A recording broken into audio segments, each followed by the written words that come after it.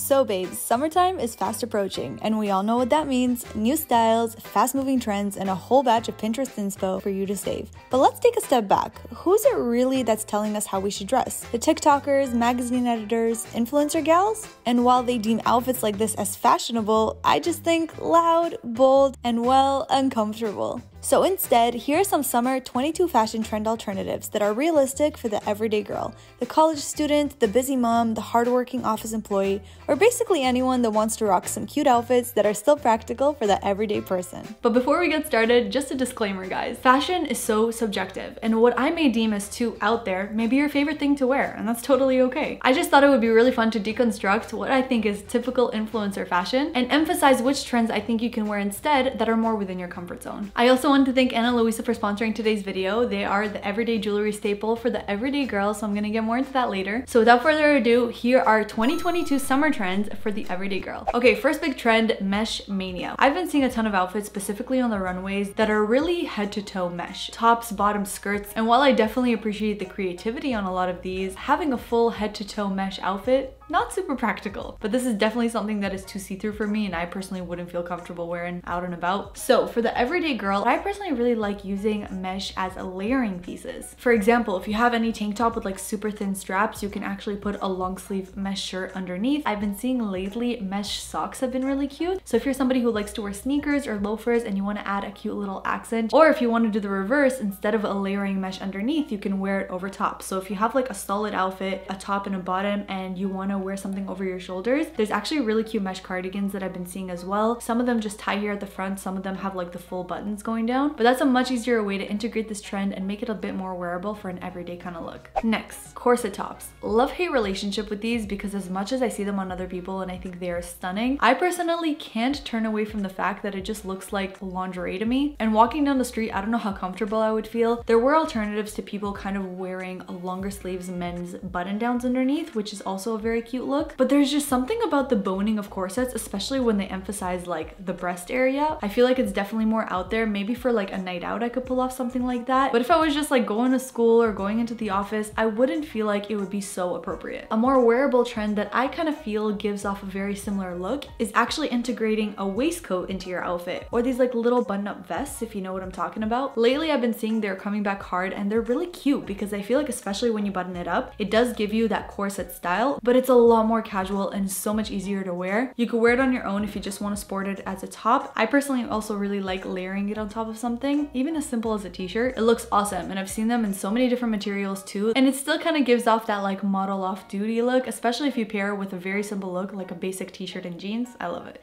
So back in like 2008, if I could find my photos from high school, me and the girls, whenever we'd head out, we'd put on our tight-ass, bomb-ass bodycon dresses. We felt so hot, especially going to the club. When I entered college, I thought that those dresses were not going to be coming back, but now I'm seeing them all over, especially on the runways. These tight-fitting, short-ass bodycon dresses are making a comeback. Personally, I just think that they're uncomfortable. It's the combination of like the tightness and the shortness of the dress. Bending down in it, I mean, it's just too much. So what would I recommend instead for the everyday girl? Something that gives off that same like body tight, skin tight feeling, but it's a lot more stylish and a lot more wearable. And that is things like the jumpsuits and the unitards. And if you guys want to know what I'm talking about, just picture the Aritzia Divinity suits. These are so cute, and you can really wear them on so many different occasions, whether you're gonna go for like a yoga class or transitioning into the office. You can wear like the wide flare long pants one with a blazer on top that can look super good, or even if you're running errands, I would just pair the shorts unitard with like a flannel, maybe a little cap. Super cute. The next sort of influencer trend that I've been seeing a lot of lately is a comeback of like really big chunky jewelry. Not just chunky, but colorful. And this was really one of those trends that I had a hard time trying to find an alternative for, because I really think that this trend is gonna come out just as fast as it came in. Remember when those like really big acrylic rings were all the rage last summer? Nobody's even really wearing them right now. I really feel that for the everyday person, the best thing that you can do for your wardrobe is get yourself some good, staple, basic, everyday jewelry pieces. Ana Luisa, I'm wearing a bunch of their jewelry today, and these have really become my perfect everyday staples because Ana Luisa crafts high quality jewelry at very affordable prices. Some of my favorites I'm wearing today is these bold hoops. They're very minimal minimalistic, but they're just chunky enough that you can still see them very well. And as soon as my daughter Aaliyah was born, I knew that I really wanted to get her letter on me as well. Ana Luisa is the only site that had exactly what I wanted because this initial is so dainty and so beautiful. And what I love so much is that it's built right into the necklace, so it's not going to be moving around. And then this one, not really sure what it's called, but I'm going to have all of them linked down below. I'm going to show you guys one more piece that I got. I actually haven't worn it, but it's brand new and I'm obsessed. This is their mama necklace. Eran chose this out for me for Mother's Day, and I think it's honestly the sweetest gift. Even though Mother's Day passed, I feel like it's so special to maybe even gift for your mom or even for yourself, because if you're a mama, you definitely deserve it. I always feel like my outfits are not complete if I'm not wearing my jewelry. Their designs are so unique and they'll make you feel empowered, elegant, and always at your finest. And you guys know on this channel how much we care about our earth. Ana Luisa products are all sustainably made. From packaging to products, Ana Luisa is carbon neutral. They really care about the planet. Each piece of jewelry came with these little pouches that have magnetic clasps. These are perfect to keep, especially for when I'm traveling and want to take my jewelry with me. I'm also a lazy person. I sleep in my jewelry, I shower in my jewelry, and I love the fact that it hasn't been damaged. All of their pieces range from just $39 to higher end pieces, so there's really something for everybody. Plus, you can get 10% off if you use my discount code, which is haleyscorner10. So whether you want to go ahead and treat yourself or you want to gift a loved one, I'm gonna leave a link down below for you guys to check out Ana Luisa for yourself. You can check out these pieces or you can browse all the other beautiful ones on their website. They offer super quick delivery literally all over the world, and classic pieces like this, they'll never go out of style.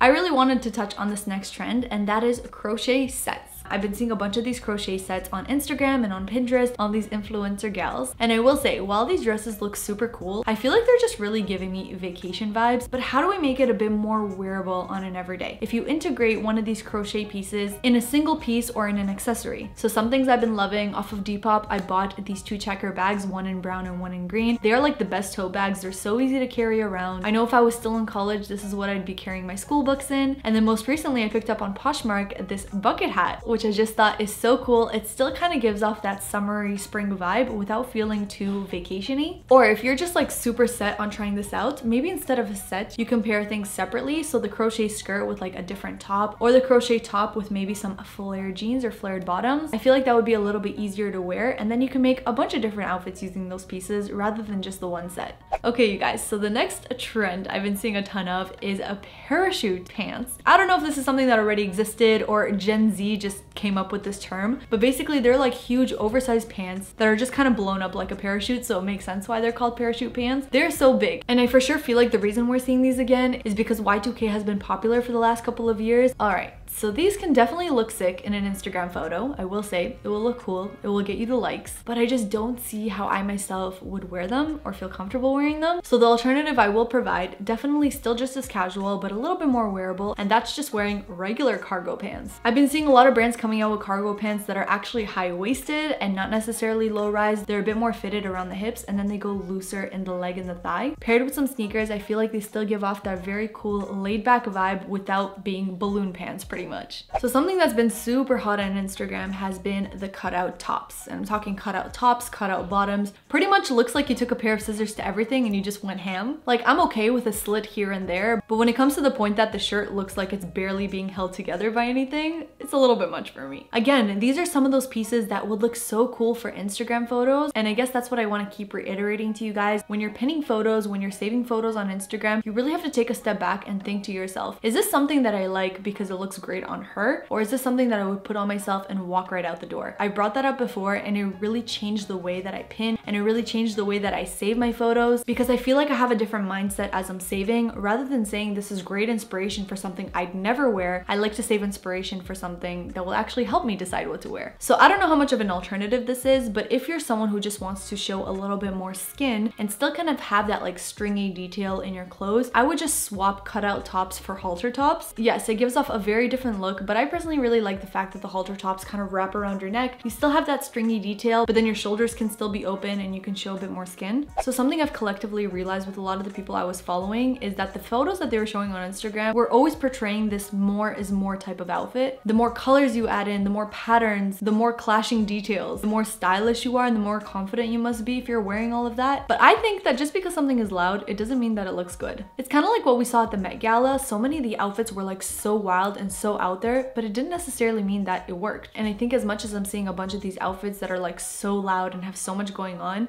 sometimes for myself or for the everyday person, I would much rather take one really cool element about an outfit and make that be the staple piece in a whole look. So what do I mean? Instead of having a bunch of colors in an outfit, maybe just take one really bold color and make that the statement, either in the top or in the accessories or in the shoes. And you can do the same thing with textures as well. Instead of wearing stripes and polka dots and fur and feathers, maybe just grab one element like the feathers, for example, and have that detail be in a purse or some fringe on a top, or focus on one pattern. Make your striped top be the shining star in your look. And I will say, me, and again emphasizing, this is just me, I don't necessarily think that the louder and the bolder the pieces, the better the outfit. So your top 2 answers for things that you see a ton of influencers wearing on Instagram, but you personally wouldn't wear yourself, were low-rise jeans and micro skirts. So let's talk about the low-rise jeans. I have a very love-hate relationship with this because I personally feel like the majority of low-rise pants don't look flattering. I felt like there was one pair of cargos that were low-rise I was able to wear and actually like, but the more I wore them, the more uncomfortable I got, because something I realized about low-rise pants, as much as they look cute, they're not comfortable. Every time you sit down, because the waistband is so low, you're probably flashing somebody your underwear. So the first alternative I'm gonna give is for people that wanna dabble into the low-rise, but they don't necessarily wanna take the plunge. Something you can do is actually get yourself a pair of mid-rise jeans and then compromise all the midriff that you would be showing by pairing it with a longer tank top. So let me show you what I mean. In this reel right here, I styled these cargos, which I would definitely say are a little bit closer to a mid-rise than a low-rise, but I actually paired it with a longer tank top, so my belly button wasn't showing and the amount of midriff showing was like very minimal. But obviously the classic alternative for the everyday person, if you don't like low-rise, just stick with your high-rise, baby. I mean, most of my jeans in my closet are still high-rise and I still love them and I still reach for those the most. As much as people are saying that's it, high-rise is out, nothing is considered out if it's something that you feel good in, something that you personally see yourself looking good in, and something that you're comfortable in. There's nothing sexier about an outfit than an outfit you're comfortable in. And then we've got the micro skirts. Okay, like I said, so many girls on Instagram and on Pinterest, they look great in these, but then again, they look great for the photo. How practical is it if you're gonna wear it? I don't really know. I mean, if you have to second guess yourself every time you bend over, or every time you sit in a chair, or every time the wind picks up in breeze, then I don't know how practical you'd consider that piece of clothing. Micro skirts are a very, very, very hot fashion trend right now, but I do feel like they're definitely a trend for Instagram and for the Instagram content and for the photos and for the reels. But for the everyday girl, I mean, especially in high school, did anyone else's high school make you put your hands down and like your skirt had to reach the bottom of your fingers and that was like the required length? Do you know what I mean? Is maybe instead opt for a midi or a maxi skirt. Obviously it doesn't give the same look as a mini skirt, but I actually think that they're just as hot and they're just as popular right now and they're so much more comfortable too. But I'm really noticing with a lot of alternatives that I'm giving you guys, most of them are just like a more modest way to wear certain clothes. I am definitely not the most modest dressed person out there, but I definitely have my limitations on how much skin I want to show and what I feel comfortable in. Not because of anyone else, but really because of myself. And I feel like that's another really big thing that people need to consider when saving outfits. You gotta look at these inspiration photos and these outfits and ask yourself if that's something that you're comfortable wearing. Not even just in terms of the style, but in terms of the cuts. Do you want to be showing that much skin? Would you feel comfortable going to the park in that? Would you feel comfortable having like a really big lunch and still wearing that? Would you be comfortable surrounded by a bunch of strangers wearing that? Like, all of these things are things that you need to consider when you are looking to somebody for inspiration in terms of what to wear. And I'm really just emphasizing all of this because I feel like these days we always feel like we have to strive to be like other people without really checking with ourselves what our standards are and what our limitations are. I can straight up tell you guys, I wouldn't wear bra tops, I wouldn't wear micro mini skirts, I don't like showing my cleavage, I don't like shorts that are too short, and that's just me. Nobody created these rules for me, I created them for myself, and I would suggest just do the same thing. Learn your limitations and your standards on what you feel comfortable wearing, and then that way you'll be able to follow people that align with your standards so that you don't have to compromise how comfortable you are when you see something cute that you would never wear. Alright you guys, these videos mean nothing if we can't talk about it, so I really want to keep this conversation going down below. Let me know what your guys' thoughts were on this topic in general. Do you agree? Do you feel like sometimes you pin stuff and you save stuff that are kind of out of your comfort zone, but you still save them because they look good? Were any of these tips helpful at all? Let me know down below. Is there any specific trend that you feel like you would definitely wear, or one that you agree with me you would definitely not? I really want to keep this conversation going. I'm also gonna leave a link down below for you guys to check out Ana Luisa. Sustainable jewelry that is made to look so good. I mean, it's really the perfect combination of the two. You guys can use my code haleyscorner10 to get 10% off your order. But thank you guys again so much for watching. Be sure to subscribe down below if you haven't already, and follow me on Instagram to see what I'm up to on a day-to-day. Love you all, and I can't wait to see you in my next one.